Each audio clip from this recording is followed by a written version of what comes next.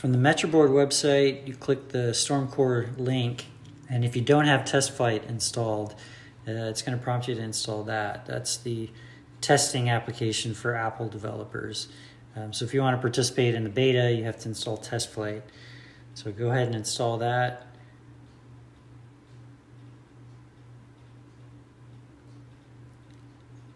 Agree to the notifications, click continue, and you should see the Stormcore app there.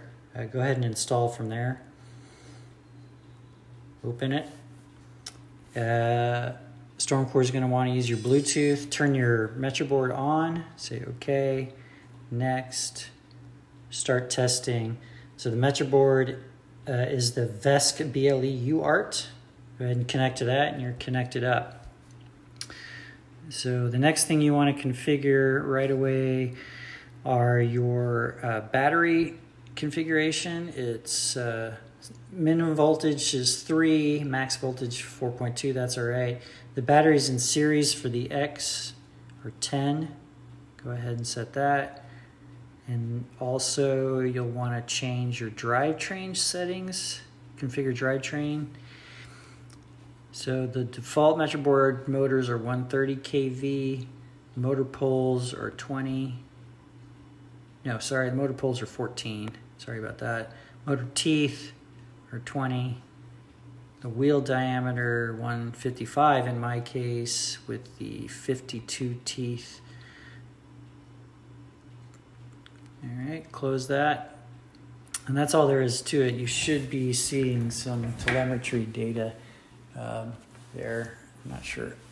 Let's go ahead and power up. Get my remote turned on. And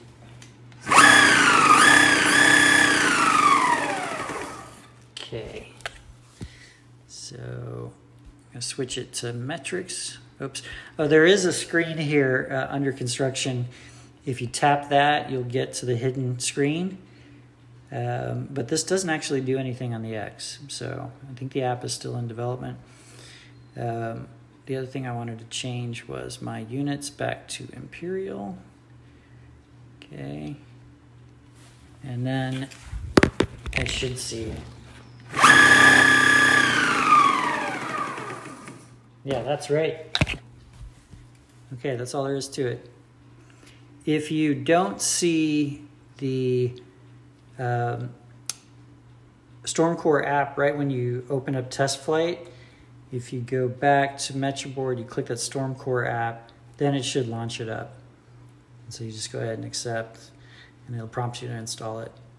That's it.